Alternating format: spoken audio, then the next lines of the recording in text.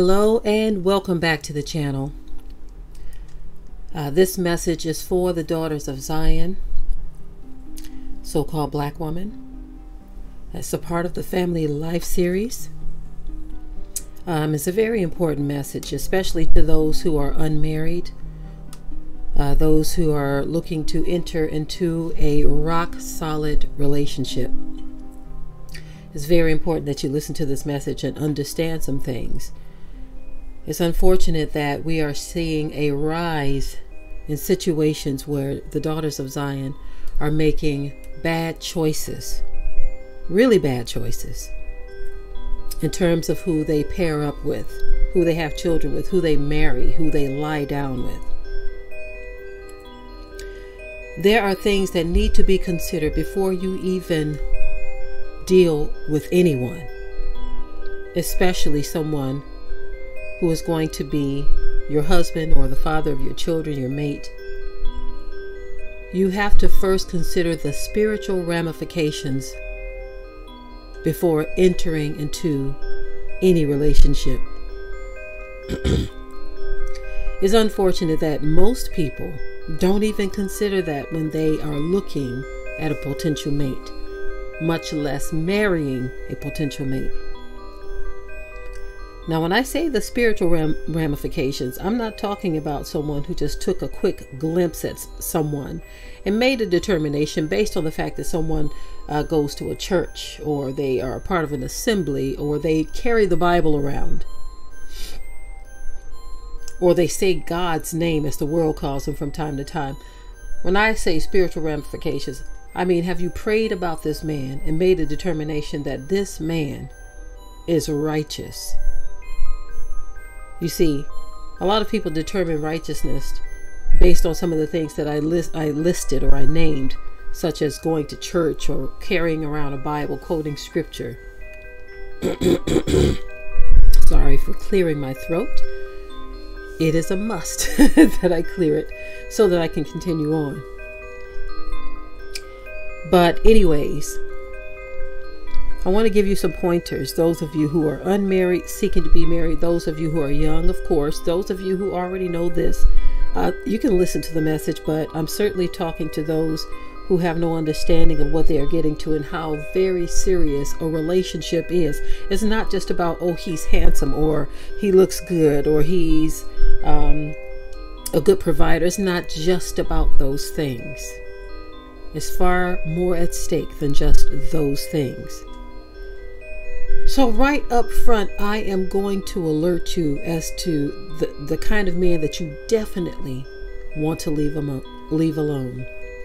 Leave this kind of man alone. Get far away from him if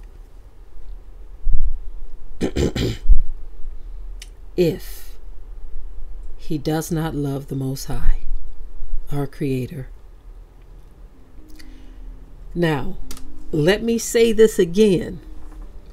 I said, leave this kind of man alone and get far away from him if he does not love the Most High, if it is not obvious to you that he loves the Most High. And so let me bring some more clarification to that statement. Don't base, this is why I say spiritual ramifications are not considered. Okay? You must seek the Most High to get a greater understanding of what I'm saying here, because it is unfortunate that many times a woman will make the determination that someone loves the Most High just based on them being nothing other than religious. Leave a religious man alone. Leave a religious man alone, because that is not the method. That is not what the Most High would have you to do. The Most High would not have you to marry someone or deal with someone simply because they are religious. Religious does not mean that you love the Most High. Do I need to say that again for the people in the back? Just because a man or a woman is religious does not mean that they love the Most High. If it is not obvious to you that this man loves the Most High, leave him alone. Leave that kind of man alone and get far away from him. Because a lot of women are caught up in situations right now to where they have many regrets. And of course, there are levels of situations that women get involved in. And of course, this same message can be said to men, but in this video, I am going to focus on women. Okay, I'm going to focus on women. I have sons too, so trust and believe that our sons know and understand the kind of women that they need to deal with, that they need to seek after, that they need to marry.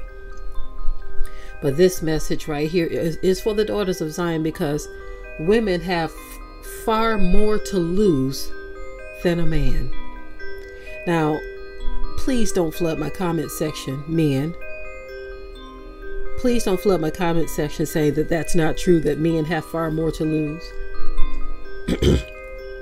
It's not a tit for a tat. It's not a competition. Some things are just obvious. And one of the greatest examples I can give is the fact that a woman is the one who carries the child around. A man, he can drop that seed and he can vanish and never see that woman or that child ever again. And so she is left holding the bag. I have to call it a bag in this situation because there is an epidemic in the black community where the woman is left holding the bag. And you have men who are literally taunting women because of this. So absolutely, a woman has far more to lose if she makes the wrong choice. So if you get involved with a man who doesn't love the Most High, or it's not obvious that he loves the Most High, there is no telling what you could experience. Now I want to say this. I have to say this because sometimes people, they will say things like, well, I already know this, we already know this, and blah, blah, this, and blah, blah, that. We are instructed to teach the younger generations, period.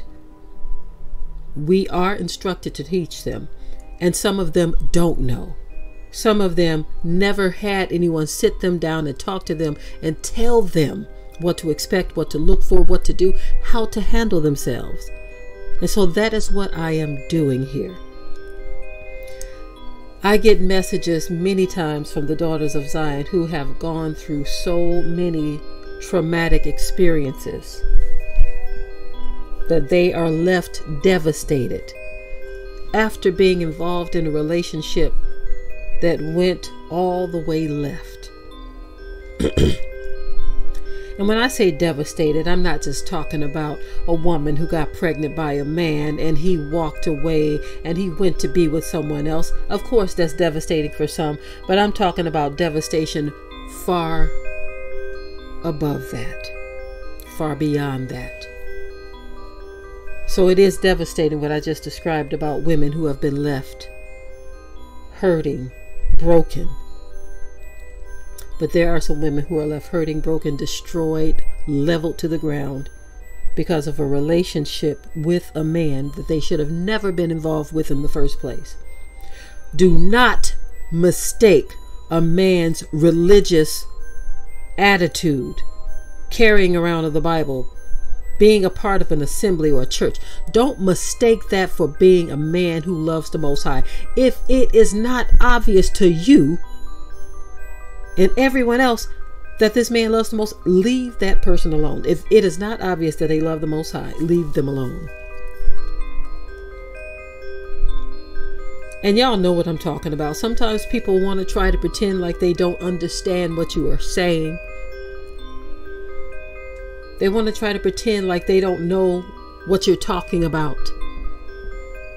Don't allow someone to trick you because they are quoting Bible scripture. Don't allow someone to deceive you because they are a part of an assembly, because they are a pastor or a minister or a leader or a teacher or a preacher or an apostle or a part of some camp, a part of some assembly of men who all dress alike and they scream scripture day and night. If you believe that that's how you measure someone's love for the Most High, then this is why you are entering into these situations that leave you devastated. I've been seeing so many things over the years that it will cause your mind to just pause for a moment. It will cause you to pause and pray, absolutely, for the daughters of Zion, that they will get their heads on right, that they will walk in spirituality instead of carnality. See, because the carnal mind is enmity against the Most High. The carnal mind is the Most High's enemy, because the carnal mind will look at a man and make a determination based on simple words that come out of his mouth. A carnal mind cannot discern spiritual things. A carnal mind won't even pay attention to obvious red flags that are right there to show you that you don't need to go down that road with that man.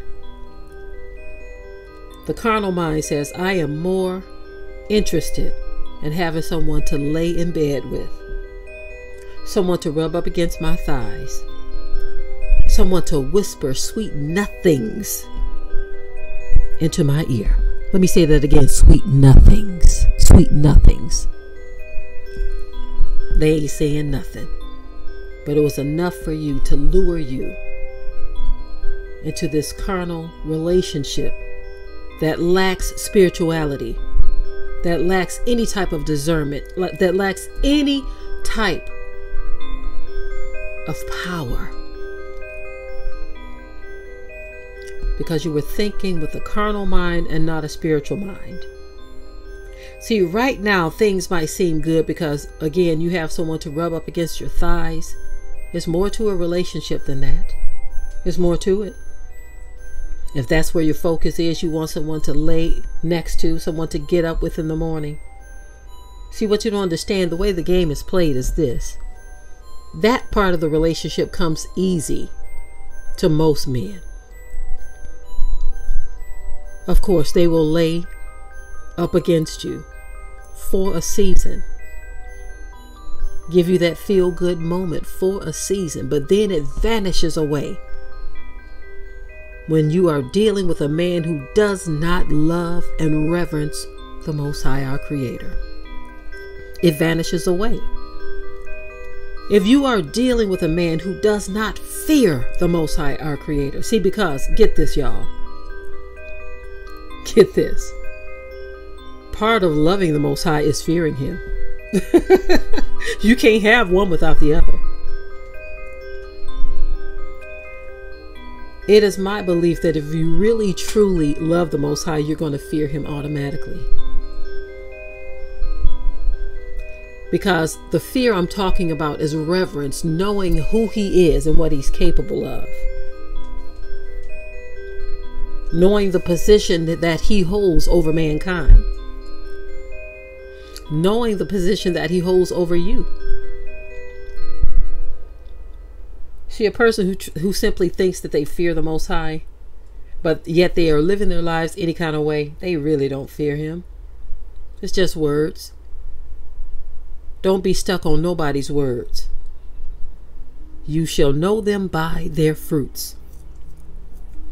The fruit of a person's life is going to testify of their relationship with the Most High. And I'm not talking about the things which a man or a woman possesses. Too many times people get that confused. They believe that a person's life consists in the abundance of things which they possess. But that is not how you measure a man. That is not the measure of a man, the things that they possess, because you can't take any of it with you.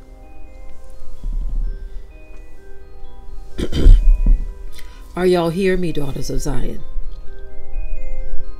It is very important, especially at this stage of the game. We are entering into a phase of life that is getting more and more detrimental, both in the natural and the spiritual. And if you do not open your spiritual eyes, you will be blindsided, both in the natural and the spiritual.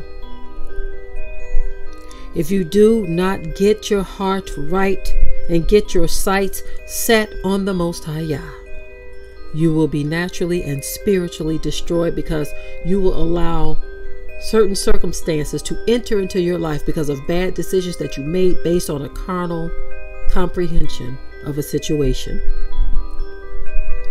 We must be moved by spiritual things, not by natural things. The spiritual will lead you and guide you through the natural. Understanding the purpose for which the Most High has set forth in your life. Not allowing yourself to be tricked and deceived by pernicious men who do not fear the Most High Yah.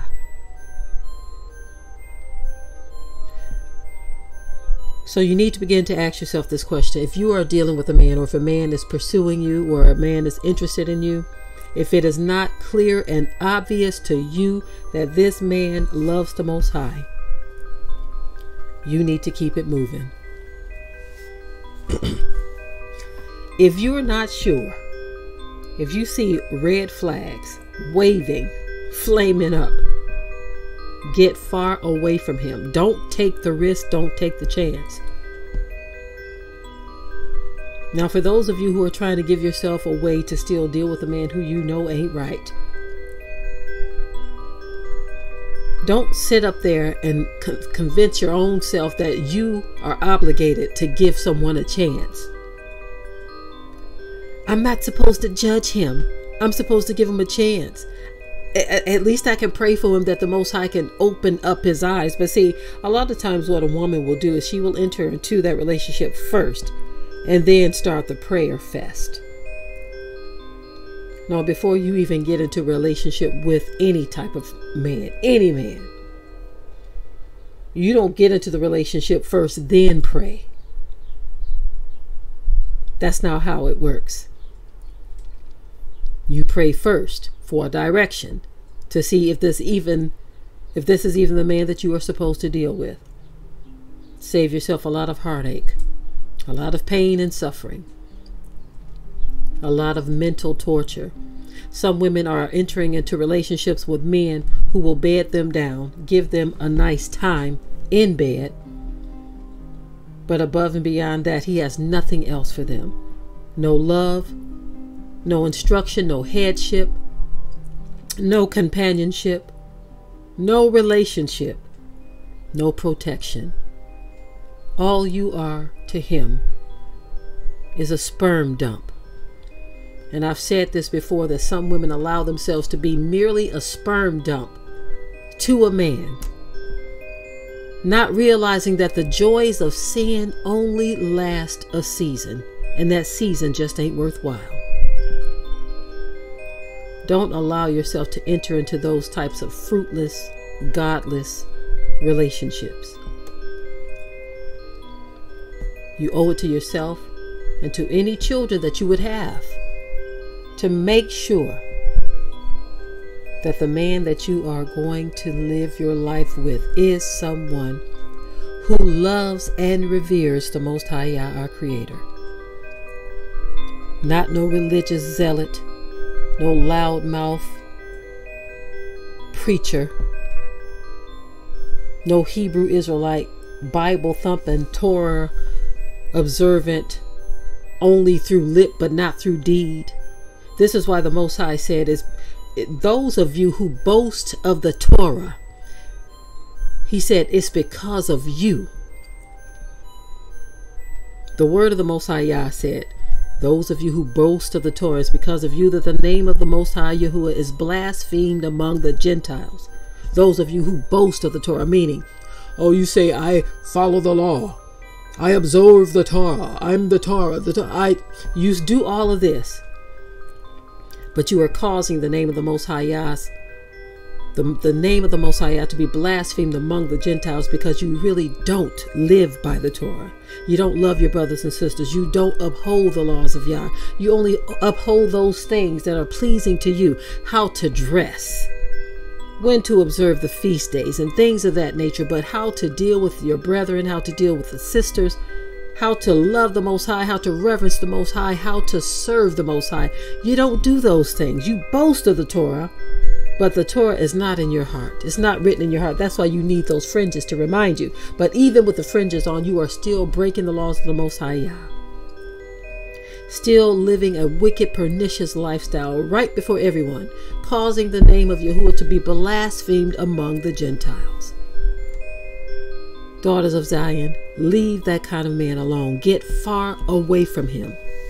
Don't allow yourself to be classified as a silly woman laden with sin, because you have allowed some loudmouth brute beast to creep in your house and lead you captive because he said just the right words, but you ignored every other red flag dealing with that man.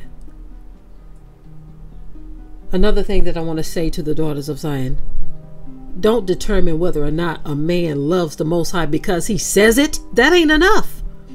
Him telling you he loves the Most High is not enough. We've got to do better than that. In order to get to that right place in the Most High, you've got to pray for the spirit of discernment. You have to lay aside every weight and sin that doeth so easily beset us, even your own carnal mind that will convince you that a wicked man is a man of the Most High Yah, because you desire companionship. Pray and ask that you will be in your right spiritual mind and natural mind to make the right determination, a righteous determination, before entering into a relationship with anyone. Make sure that you too yourself are found within right standing of the Most High Yah, that no one can lay a charge of wickedness at you. Now, folk can lay a false charge all day long, but blessed are ye when men shall revile you and say all manner of evil against you for my sake. The Most High is going to give you the victory. The story of Susanna is a good example of that. How you can have people lie on you, but the Most High is going to give you the victory in the end. The shame is going to be brought on them.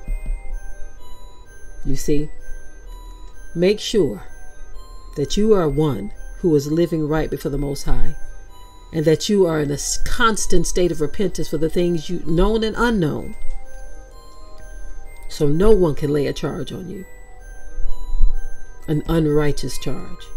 Again, you can't stop people from lying. That's between them and the Most High, because when you say this to the Most High, when a person has laid a bogus charge on you, when you say, may the Most High judge between me and you, that person is in trouble.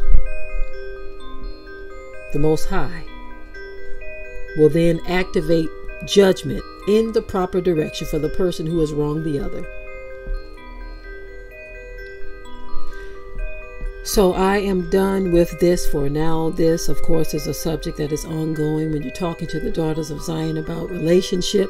It's something that you have to visit from time to time and give those reminders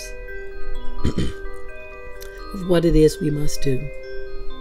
Because there are mandates laid upon us or placed upon us as well as the daughters of Zion. Mandates that we must adhere to.